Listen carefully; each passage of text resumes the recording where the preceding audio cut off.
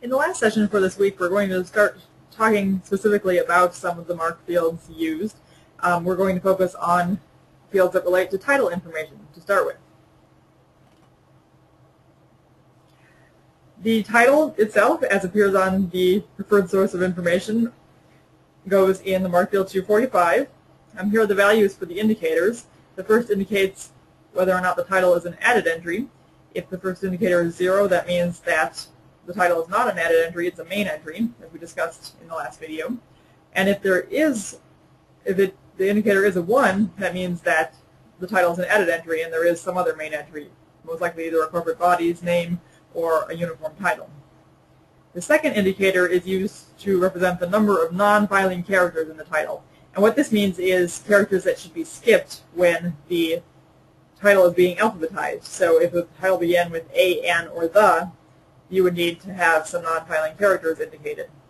If the title doesn't need to have that word skipped, then your second indicator would be 0. So if your title started with the, you would need to have a second indicator of 4, so it can skip 3 characters of THE, and then the space before the first word of the title to be alphabetized.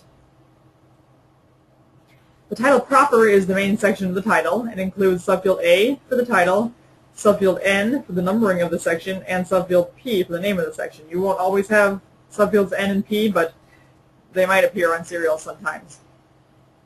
The title proper is important because it's used to determine major changes. Again, we'll talk later in this class about what exactly a major change in a serial is and when a new record is required. And then the title proper is used in links between older and newer versions of a particular record.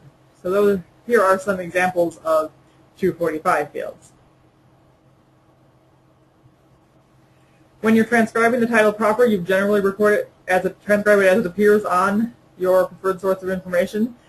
You should omit things that vary from year to year. So if something said it was the 5th annual report, not everyone is going to be 5th, so you would leave that out and just put annual report. If it said the 1994 directory, you would omit that and put in the ellipsis, the 3 dots, to indicate that it's going to be the directory, but it's going to be a different year every time. So here's an example of our serial. We're taking information from the cover. And so here would be our 245 field.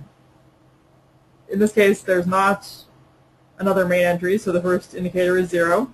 We don't need to skip any characters, so the second indicator is also 0. The title proper of Tennessee Ancestors goes in the subfield A with the period at the end. Because this didn't come from the title page, we do need to indicate where it came from, and so it came from the cover. And we'll talk about this more when we talk about notes later in the class, but you can combine the title from cover information with the description based on note, and so that's what happened in this case. Other title information, usually meaning subtitles, can be transcribed when considered useful. You can either include it as a subtitle in a subfield B in your 245 field, or you can include it as a note in a 500 field. That's cataloger's judgment involved there. You can decide which would work best for you. Another title-related field is marked field 246 for variant titles. These are other forms of the title that don't appear on the preferred source of information. The first indicator is used to tell the computer whether or not you want a note, meaning do you want this other title displayed to users in the catalog record? And also, do you want an added entry, meaning should this be indexed in a title search? I would say most of the time you do want an added entry, so I would recommend using either 1 or 3 for this indicator. The second indicator tells you the type of title. So if you did have a title from a title page and you included the cover title, which was different in a 246, you would use the second indicator of 4, for example. And there are a lot of different options, as you can see there. One use of variant titles is for titles that appear elsewhere on the issue. So in that first example, Minor and Workman's Advocate was used in the 245, but Advocate appears on the cover. Sometimes you might want to spell out things that are abbreviated or symbols used in the title because your patrons might search that way. So if there was an ampersand in the title, you might spell out the word AND even if AND doesn't appear on the item.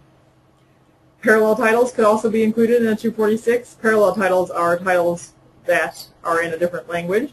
So if you had something that was published and it had a title in both Japanese and English. You could put the English title in a 245 and the Japanese title in a 246. Sometimes with serials, you'll need to use a 246 if the title varies between issues, if they're perhaps inconsistent in how they apply the title from issue to issue. You could go ahead and do that, such as you'll see in those first two examples. And you could also include titles that don't actually appear on the piece, but are useful. For example, if Tennessee Ancestors is popularly known as 10An, you can go ahead and do that. In this case, you would have subfield A for the title, but then you'd also have subfield I, in which you would include a note that explains what this title is. It's not really any of the categories that you can express using the indicators, but it's popularly known as. And this is something you probably would want to display in the record, so you would want to have a note for this as well as an added entry. So those are the fields that deal with title information in a serial record.